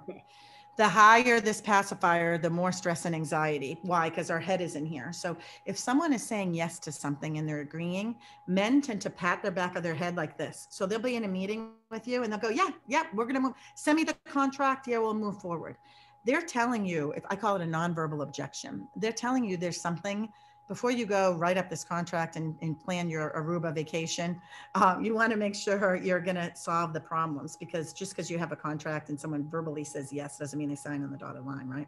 So This is a pacifier. Women, we tend to, in these moments, will say, yeah, that sounds good. Yep, count me in. We'll lift from the nape of our neck up. We'll lift our hair from the back of our neck on up. Yep, I would love to work on this project. Yes, yes, I'd love to babysit your dogs while you go to Disney World for 2 weeks. Yes, oh yes, I would love to do that. Another one is that men do is they'll ventilate, and so they'll use their hand like a comb. Women tend to not do this because they might have product in their hand. I don't, my hand is a disaster. So right here, they'll ventilate and they'll be like, yeah, yeah, yeah. So anytime though, now I'm gonna fix this. I don't even know what's happening now. So anytime you're touching your face or your neck, or you're doing these like pacifying gestures, right? You're saying there's a problem here. So it turns agreement to disagreement. And I'll give you a bonus one too, that this is a big one for me. In 2020, I started doing something that I want everyone to write down. And I'm carrying it into 2021 because it's making me a lot more successful, and it will for you too. Is be interested, not interesting. So Harvard Business Review talked about a big study, and the study proved that when we meet you for the first time, people meet you for the first time, they're asking 2 questions. They're asking, can I respect you, and can I trust you? Now, respect is connected to competence, and many of us lead with this. We lead with solving your problems. We lead with my resume. You know, I'm the first New York Times bestselling author I ever met. It's me, right? I've written this book. It's translated in X amount of languages. I do this. I do whatever. They sing their praises, right? This is, you should respect me. But the first question they're actually asking is, can I trust you? And trust is connected to warmth and likability. And one of the ways to be warm and likable is to be interested, not interesting. When you are interesting, you're in your left brain space solving people's problems.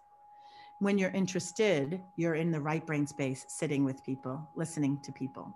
So I remind myself, Janine, because I have the gift to gab, I remind myself, be interested, not interesting. And I do some exercises with my clients in my group. And the long story short is, you ask people, hey, what's going on for you these days? And Bob says, I'm buying a new house. You repeat what Bob is saying. It's called first echo, second echo, third echo. Oh, you're buying a new house. Anything else going on for you? Because we want to jump right in, right, to that first scenario, but we want to peel the layers down. A friend of mine was applying for a job at a 3-lettered television agency, ABC, NBC, CBS, one of those. And she was talking to the CEO, like the big boss, right? And I said, how are you going to, she had a 5-minute call scheduled. Big deal, right? A friend hooked her up. And I go, how are you going to start it? She goes, oh, I'm going to tell them that I traveled with 6 secretaries of state, Condoleezza Rice is in my cell phone, blah, blah, blah. I go, that's leading with, you should respect me, that you're competent. And she already knows that, or she wouldn't be giving you a 5-minute phone call. You need to lead with being warm and likable. So you need to ask her questions, repeat them, stack it, go 3 to 4 levels deep, and then say, is there anything I can do to help? Is there anything I can do to help with any of these issues that we just talked about? And so guess what, that 5 minutes, she didn't want to do it. I made her do it. And that 5-minute phone call turned into a 35-minute phone call with this CEO, 35 minutes. So a body language tell that says you're talking too much is if you are in a meeting, and you could see them even on Zoom here or in person, and they scratch their nose with the index finger, okay? Powerful people will often do this. They're not going to do the big pacifiers by grabbing their throat. By the way, anytime someone's pacifying on their face suddenly at some point in the meeting, I want you to stop, because you can't unsee it, and check yourself before you wreck yourself. Are you being interested? Or are you being interesting? Be interested. So powerful people that will scratch their nose like this. And I went to a breakfast with a senior vice president at Comcast, NBC Universal. So Comcast is a client. This woman named Mika Brzezinski, she has a show with her husband, Joe Scarborough. It's called The Morning Joe. And she does an event called Know Your Value. It's a women's event. And so she has me speak. I'm the only nobody knows who I am. And there's other famous people, right? Sarah Jessica Parker, Bobby Brown, the makeup artist, Martha Stewart, and then Janine Driver, the chunky girl coming in from the back of the room, right? No one knows who I am. And, but she digs that I know my value, right? And so an executive who was there from LA asked me to go to breakfast, right? And he came with his partner, and we're eating at breakfast, and I'm talking, and all this, his name's Lee Strauss. He doesn't work there anymore. And Lee Strauss starts doing this. And I'm like, abort, danger, Dean, stop talking, stop being interested immediately. You must stop being interesting. And so I said, you know what, enough about me. Lee, what's it like to negotiate the deal for Kelly Clarkson's show or The Voice? Or all these shows that, and, you know, who's nice on The Voice? Is Blake Shelton nice? You know, is Kelly Clarkson? And I just start getting him talking. Guess what? 7 days later, the following week, he hops back on a plane from LA into DC, and he's in my office sleeping over. I have 2 bedrooms in my office space up the street. He sleeps over, and I'm helping him write a book proposal on how to write negotiations, because he always wanted to write a book. So now Lee Strauss is my friend. He no longer is at NBC. He's writing this huge book. He's getting this huge book deal. And I swear, it's the power of knowing what to look for, right? This facial touch, this pacifier, happens to be with the index finger because he's powerful. Me going back to this core belief in 2020 and 2021, be interested, not interesting. Warmth and likability is connected with trust. Competence is connected with you should respect me. And how I wrap it all up in a bow for us is I want you to think of the cavemen. So if I have Flo here comes to town and she's a cave woman and I'm a cave woman with my ex-cave husband and my three cave children, boys, and she comes to town, am I saying to myself first, can she light a good fire? Or am I saying, when we fall asleep tonight, is she going to steal my husband and kill me and the kids? She could take the ex-husband, just leave me and the kids alone. First, we're saying, am I safe? Is she going to kill us? Then I'm saying, can she light a good fire? And I think it's a good lesson for all of us to learn is, are you leading with you should respect me? That's your bio. That's your left brain. That's solving problems. Check out a guy out there, really great, a whole bunch of free stuff on YouTube about Name It to Tame It. His name is Dr. It's going to come to me. So I don't know if you have any questions, but I'm gonna look this up really quick. Okay, Name well, It to Tame It. I know Flo has a question, but I'll wait for her to come on. And then Bill always has a good question. Dan Siegel, S-I-E-G-E-L, Dan Siegel, Name It to Tame It. And he talks all about right brain and left brain so you can understand what's happening in our brain. Awesome. Sorry, go ahead. Thank you. You know, thank you for all those great resources. I mean, I'll go back and watch the video and write it all down, but I know some of the people are already writing them down. I can see the comments. So yeah, these are just resources I use. Yeah. The number one resource, if you don't have it, is this one. If you're a Christian, at least, even if you're not a Christian, you could just call it good reading. There's still some cool lessons you might learn in here. Right. Agreed. So Flo, you want to come on and ask your question? Oh, I thought you were going to do Bill first. Okay. Janine, oh my gosh, I love you and thank you so much for sharing. One of my favorite shows was Lie to Me, the show. How long did that take you to learn? I'm still learning it. I'm still constantly learning it. Good answer. Yeah, I am. It's true. I've got to tell you, unlike the academic world, I was going to get my master's degree and I saw that it's very cutthroat. I had no idea, like this academic world, because I wanted to be the first doctor, like Dr. Driver in my family. I remember I had an OBGYN visit and my doctor's amazing, Dr. Armstrong. And he goes, Janine, how's it going? I go, I'm a little stressed, Dr. Armstrong. And he goes, why? I go, well, I'm going to get my master's degree and, you know, industrial psychology. And he's like, why are you doing that? I go, oh, then I want to get my doctorate. He goes, why do you want to get your doctorate? And I go, so one day on my tombstone, it says, here lays Dr. Janine Driver. He goes, how about this? How about you quit your master's degree and I'll make sure when you die that someone puts on your tombstone, here lies Dr. Janine Driver. No one will know the difference. And you go live your life. I quit the school the next day after 6 months in. Just quit it. I was halfway done with this 42-page paper I had to type. I wrote in and I was like, yeah, I'm done. I guess I found out the solution. It's just gonna be like, here lies Dr. Janine Driver, you know, PhD. You know, so the reason I tell you that is in my world, the human behavior, and Bob can probably testify to this as well, is in the world of human development and body language and reading people, I find, and I'm wondering if Bob would agree, that it's not very cutthroat. It's very nurturing. And you can see, I'm telling you other resources. Mark McGlish is out there. He talks about the power of statement analysis, hidden words. Words have hidden meaning. As a matter of fact, words are way more important than detect the deception. 85% more likely to catch a liar with the words they're using than body language. Body language, you're flipping a quarter. You just are spotting stress and anxiety, not deception. So it's really hard with body language. So Mark McGlish, statement analysis. I'll give you a quick word if you want, Flo, that has a hidden meaning. Joe Navarro, retired FBI agent. I'm learning from Joe all the time. One of my books, You Can't Lie to Me, I've written two. I sent it to him and he gave me harsh feedback. And I took his feedback, and it's a game changer for me. And he's written a ton of books. Amazing. He even has a book called The Body Language Dictionary that came out in like 2018, 2019. Game changer. As a matter of fact, I have it on my phone. And if I go on TV and I see something and I'm like, oh, I kind of forget what this is, I go right to Joe Navarro's Body Language Dictionary book. So I find us to be very supportive in this world. I love it. I just love what I do. Simon Sinek says, if you work hard and you don't like what you do, it's called stress. And if you work hard and you love what you do, it's called passion. Awesome. Thank you. Yeah, I love it. I'll give you this secret word. Do you want to know the word? Yes. Yes. So there's a ton, by the way. One is the word left. So if I said to Bill right here, Jane Shack, if I said, Bill, I call him up and I go, Bill, I just left my house. I'll meet you there at the restaurant on time. Right? Well, how is that different? I just left my house. I'll be there on time to meet you versus, hey, Bill, I'm going to be there on time. I'm 10 minutes out. I'll be there on time. I can't wait to see you. What's the difference between the statements? Which one? Do you know which one's screaming a problem? I just left. Okay. What's the problem with that? Why? What's the problem? Because they probably haven't left yet. So most people will say that, right? The person's either they're either being passive aggressive. Like, I left. Have you left? Are you on your way? Like, they could be passive aggressive, or they didn't really leave. So in my world, it's called offering evidence before it's asked. It's like the person says, I just want to let you know, I would never cheat on you. And you're on a first date. I want to say, oh my God, that's so interesting, Michael, because I'm not the kind of girl, if you don't call me back, that's going to key your car like a Carrie Underwood song. Anyway, what do they have here at the Outback Steakhouse? What is it? I'm assuming steak, right? Nixon said, I'm not a crook. Nixon said, I'm not a crook. We say who we are. We don't say who we're not. I said, I'm a swearing Christian. I don't say, hey, everyone, I just want to let you know I'm not a Buddhist.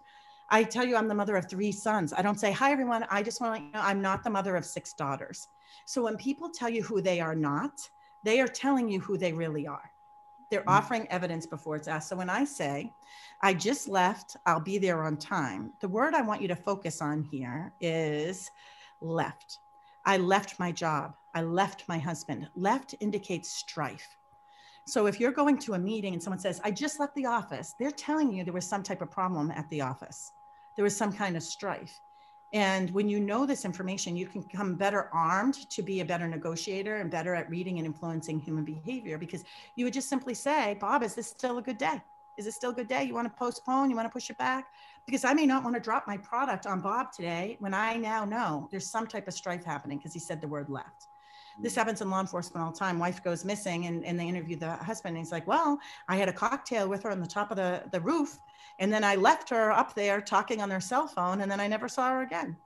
Immediately, police know to ask, were you and your wife arguing? Was there some type of problem? And when the man says, no, the police now know he's a liar. You're better to say, yeah, we were arguing, because we know with the word left, there's strife. And so when you say there's no problem, we know that if you're lying about this, what else might you be lying about? So it's a good opportunity when you hear someone say left to ask questions. Ah, very good. Thank you. Statement analysis. Awesome. Thank you. Yeah. Bill, you there? I know Bill might have been, I think he's home. I am home. There you are. Oh, it says unable to start video. Hold on. Oh, man. Let me click this. Should be. Start it. How about? It's still ugly, so you may not want to. It says. There you go. Hi, Bill. How are you doing? First Good, of how are all, you? that very interesting, very good. The two things that stuck out with me is one, I thought of Bob, because right when you were talking at the beginning, I'm going, oh, there's some boundaries that Bob's going to fall in love with. And the second thing that popped out to me was your references to Joseph Campbell. How'd you come to be a Campbell fan? Because I'm a huge Campbell fan. Oh my gosh, Finding Joe. So have you seen Finding Joe? Yeah. Yes. So I've seen it 100 times, and by 100 times, I probably mean 104 times. I don't know how Finding Joe was introduced to me, the documentary. I'd never heard of Joseph Campbell, and I watched Finding Joe, and it was just a game changer for me. And I love you know, change the way you look at things, the things you look at change, right? Dr. Wayne Dyer. And my mother was listening to Dr. Wayne Dyer when I was a newborn baby under the tree out in the backyard. And the tree was like a mobile for me. And I'd watch the leaves dancing in the wind, and that would put me to sleep. And I don't know how I was introduced to Finding Joe, which is, if you've not seen it, it is a game changer. And it's about, you know, Joseph Campbell, who traveled the world and this great philosopher, and looked at all these stories we have in common, right? Like Luke is about to kill Darth Vader. And what happens? Darth Vader's like, dude, I'm your dad. I'm your dad, dude. I'm your dad. Come on, right? And he's like, ah. And you see Luke is like, do I fall into this bottomless pit? Like, what do I do? Like, no, right? You could like be in his head. Just when life is great, all of a sudden, you know, my mother died of breast cancer at 66. And if you had asked her while she was dying, why, did you ever say, why me, Lorraine? And my mother said, no, she never said that. She used to say, Steve Jobs had all the money in the world and he died of cancer. So she just never said that. I you know, if I had stinking thinking growing up, my mother would always make us go to the mirror and say positive things about ourselves. And if we ever said anything negative, she would say, cancel, cancel, cancel, cancel. So I still say cancel, cancel. And so Joseph Campbell, that movie about Finding Joe, it really resonated with me. And one of the stories I'd love to share, since Bill asked me about this movie or about Joseph Campbell, is not only do I look at it as when something bad goes on, I go, well, here's my hero's journey. Oh, my car was just repossessed. My babysitter couldn't believe why I wasn't freaking out. I go, I think it was towed out of the driveway. And she's like, how are you not like freaking out? I go, oh, it could have just saved my life. Maybe I was going to get in a car accident today. Like I don't worry about that stuff. No, like I'm on a hero's journey. That car being towed is my call for adventure. Here we go. I can't wait to see. And I know once you get the elixir at the end of this hero's journey that Joseph Campbell calls it, you come back, you get a mentor along the way, you fight these dragons, you're the dragon, right? And you come back with this elixir and all this information, and you're so much more a better version of yourself than you ever were before. And I get excited about it. So my favorite part of that movie about Finding Joe is this, that there's this community. I don't know if it's Thailand or something, it's like in Asia, and the pirates are coming, and they see all the pirates coming, and they have this big golden Buddha statue on the top of a hill. And they're like, oh my gosh, the pirates are going to steal our golden Buddha.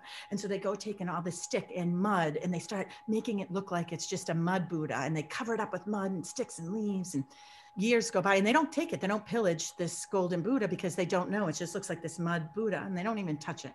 And a year goes by, 10 years, 100 years, a couple hundred years. So many years have gone by that no one even knows that there's a golden Buddha under there. No one knows, because all the people that knew were dead. And these kids are playing up on the hill, and they throw a ball, and the ball hits the golden Buddha or hits the mud Buddha, and a little teeny piece of mud falls off, and they see a sparkle of gold in there. And as you might imagine, they start to just pull off all this mud. And what we realize in the metaphor here for life is that we are all the golden Buddha. And all these things that have happened in our life, they just kind of pile on. And if we could just pull off all the mud, all the stinking thinking, something really beautiful has been created underneath. How my mother would tell this story in her own way is she loved those ocean rocks that you get on the shore of the ocean. Most people turn them into worry stones. And I want you to imagine walking through the woods, and you see a rock in the woods, like the hard rock with all the edges. Do you pick up that and say, oh, this little 1-inch rock, I'm going to keep this in my pocket? No.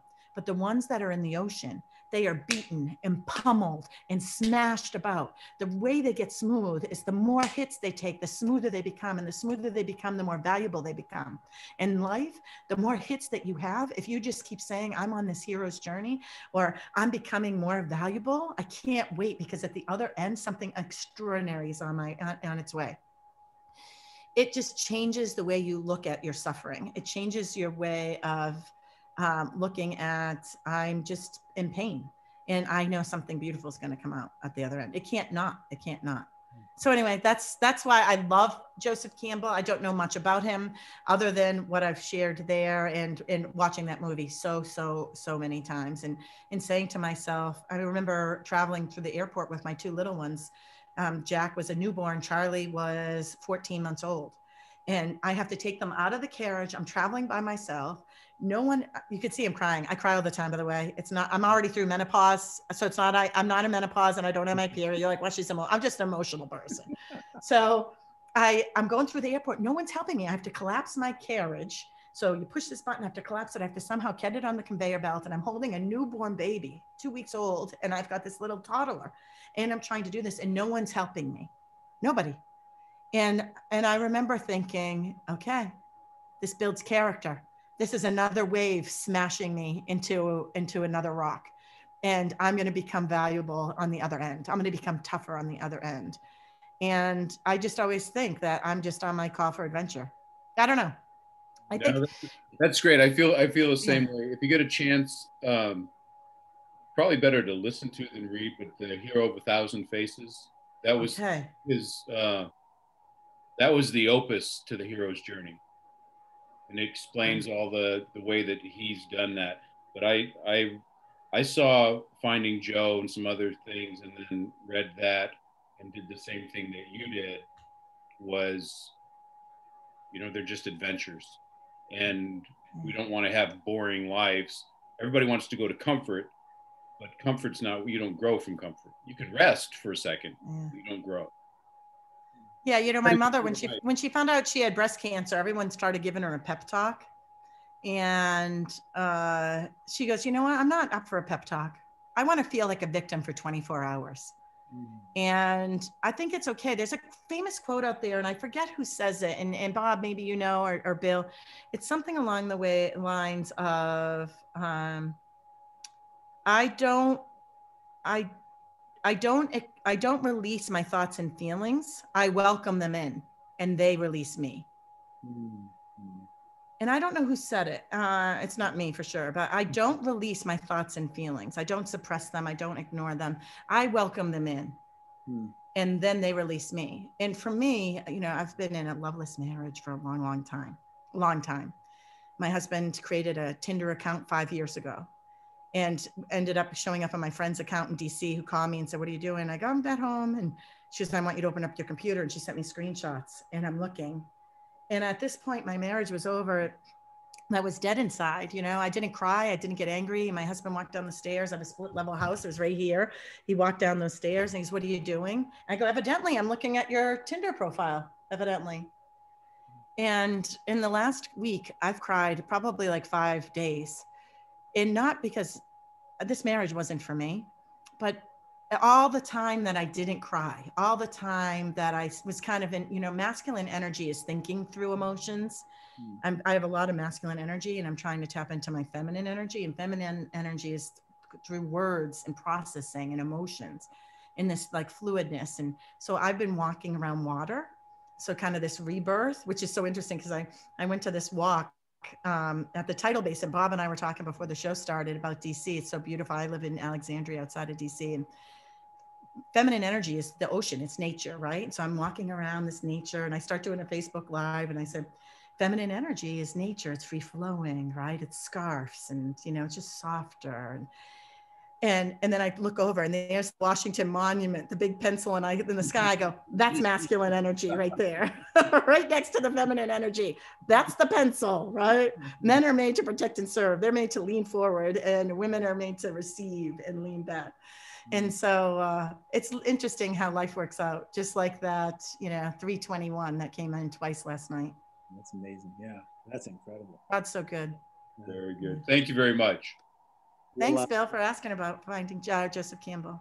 When we started this, I was speaking at Dr. Bill's office, Dr. Bill Janishek, and I was speaking at his office, and we had a room full of people, and we're speaking. At the end, I said, how many of you guys would like to sit down and have dinner with some of these people that I've brought up, like Keith Ferrazzi or Les Brown or, Jarek Robbins or some of these, how many of you guys would like to just sit down and have dinner with them and be able to ask them any question you want? And that started at 10 years ago, going on 11 years. No.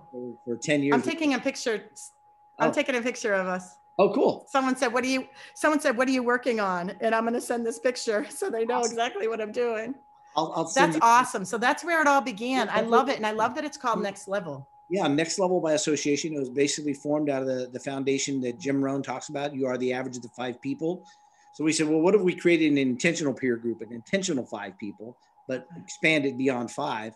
And so 11 years later, we're in our 11th year. And until last year, we had dinner once a month on the 3rd Thursday of every month. And so, but then last year with COVID, it happened. But we had already been starting to do some virtual stuff anyway, so it worked out really well. But well, yeah. listen, I want to just tell you something, because I'm so honored that you have me here, is that I told you I'm my best version of me when I serve others. And I'm not going to sell something, but I want to give something to you guys, and not with a hidden agenda, which is this.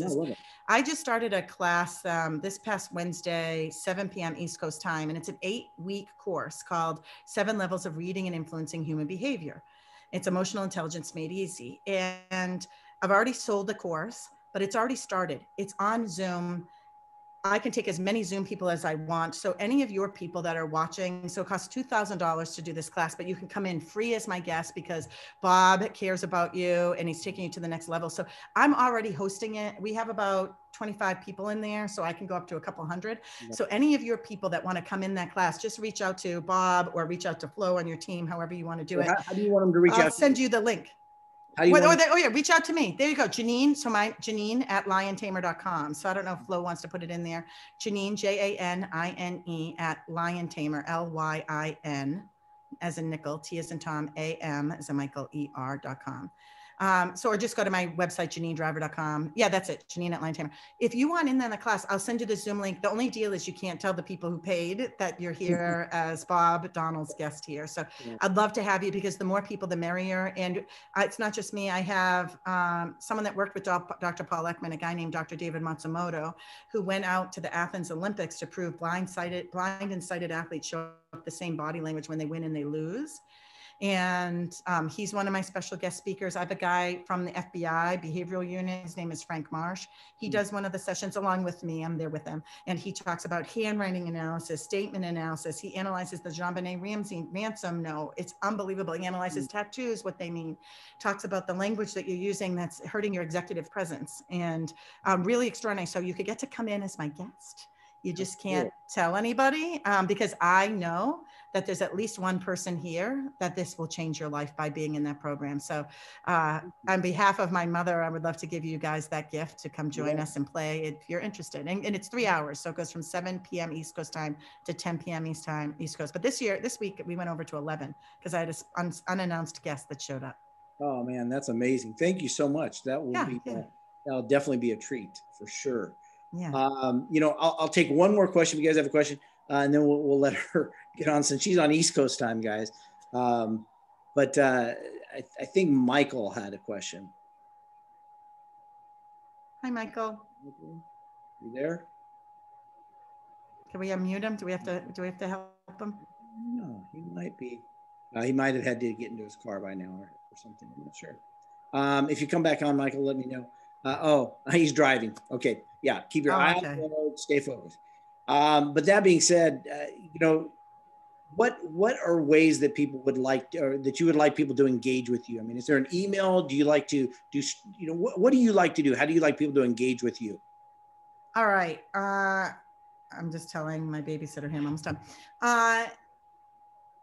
So my website, of course, is JanineDriver.com. I'm also on Facebook as JanineDriver.com. On Instagram, I am New Body Language. And I would love, if you're not already on this platform, please come over on this platform where Bob and I met, which is just really amazing, called Clubhouse. It's still in beta, so you have to be invited in, but you can go in and create your name. You can follow me. I have a show there Monday through Thursday. It's all free. And if you haven't seen it, it's almost like a radio show or a podcast where you get to interact. I love it. It's my favorite way to interact. I've only been on there 2 weeks, Bob, is that go to this room. And what you do, my show is every Monday through Thursday, 4:30 to 6 p.m. And it's called the New Body Language Show. And so today we talked about hierarchy of criteria. What's more important than something else and how to figure that out? Because your subconscious knows the answer, but your conscious is getting in the way. And so if you keep making kind of stupid decisions, it's only because it's not your fault. It's your subconscious is knocking, saying, hey, I know how we can get out of this pattern. I know how we can get out of this loop. So we talked about what is that exercise, how to do it. And we also talked about nose touches and what it means with different ways of touching our nose with our hands versus a finger versus two hands. So we did nose touching today. We did today something called tut-tutting. Do you know what tut-tutting is, Bob? I don't. All right. If you were at the Thanksgiving table as a little kid and your mother or your grandmother was not happy with you, and they would do this with their finger. What sound effect would they make? They're rubbing their 2 index fingers together. Okay. Yes. Yeah. That's called tut-tutting. And as adults, we're in trouble. And so as adults, we tut-tut when we're not prepared. We don't like your question. Stress has gone up a little bit. It's like our grandmother saying, you're in trouble, young woman, young lady, young man. And so anytime you tut-tut, and Anthony Weiner did this, he was being asked about the whole Weiner gate, and he was tweeting pictures of himself in his underwear to young girls. And then he went to jail for it. Young girl first in Seattle, and then some other people along the way. And when asked questions by the media, he said, I've already answered this question.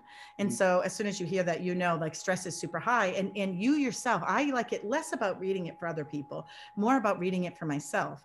And so when you ask me a question and I go, well, how I got on the Today Show, and I do that tut-tut, as soon as I say that, I stop and I say to myself, oh, wow, what am I uncomfortable about sharing here? Because God made me with 5 I ams. I am open, I am truth. I am a healer. I use my comedy to heal, right? I am power and I am generosity. So I am open, I am truth, I am power, I'm a healer, and I'm generosity. And I live through these 5 I ams. Oh. And so anytime I tut-tut, I go back to my core values of these 5. And I'm like, which one of these is feeling out of sync right now? Because I just tut-tutted. So what's the problem here? Am I not being generous with my information? Am I not being open? Am I about to give someone a dig about, you can find that information out on my website. Just hit Google. Am I about to insult somebody? Because my humor is to heal. And so my subconscious will stop me with a tut-tut to say, stop. Are you being the best version of you, of who I am? And you may not be my people. You may not have my 5 I ams. In order for you to be my people, by the way, I have to see these 5 things in you. If you don't have one of these, if you're not truth, if you're not open, you're a private person, you share nothing with anyone, but you want to get everything from everyone else. You always take, but you never share and say, here, take what you need, because your power is what you give to others. If you don't have that belief, that's fine. You're just not my people. Yeah. That's a good to know. So well said. Thank you so much. Janine, I heard you on Clubhouse. I loved you there. I was like, I've got to reach out to her. I love you back, man. So glad that we had this opportunity. And I want to spend more time with you and learn more from you and about you. You are an amazing lady. And I just want you to know that your gifts, amazing. But who you are and how you're showing up far exceeds even those amazing gifts that you have. Well, listen, I know you're my people. I looked up your backstory and I saw that, your father was gone. Your mother died at a young age. You lost your daughter in a weird car accident at 3. And then you just turned your life around with this positivity to go help and give. And I have a funny feeling you're the best version of yourself when you're serving others as well. And one of the reasons I said yes, despite my kids being upstairs and 11:15 here, is I had to say yes. You're my people. I felt that you were. You're open and you're generous and you're a healer. What you're doing heals people, giving them this amazing information, and you're certainly powerful, my friend. And I'm so glad we're connected. And thank you for sharing me with your world. And it's been an honor. It's been an honor. Thank you very much. I appreciate you, and I look forward to more connection with you. And thank you. And I'm sorry for your unimaginable losses. Unimaginable.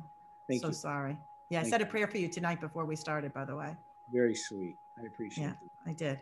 All right, everybody. I see some chat here. I don't know. Yeah, so this is just from Flo. Okay. Oh, Flo's had some, and Bill had to bounce out for another meeting, and Michael was driving, so we got some of those information. But, we're going to put you look for an invite to be part of Next Level by Association, the Facebook group. Yes. We have about 79, 80 people in there right now. And I always bring the guest of honors to be a member as well, if they choose to be. But so you'll have that invite in your mailbox this evening or in the morning when you wake up probably. But feel free to accept that and participate. And people will be asking you questions. They'll watch the replay. So, but thank you again. Thank you for who you are. Incredibly impressive, and absolutely love your heart. Oh, thank you. Thank you. Thank you. Thank you. Thank you. Thank you. Bye, everyone. I love you. Get out there, make it a great week, and enjoy your next level. Thank you. Thanks, Bob.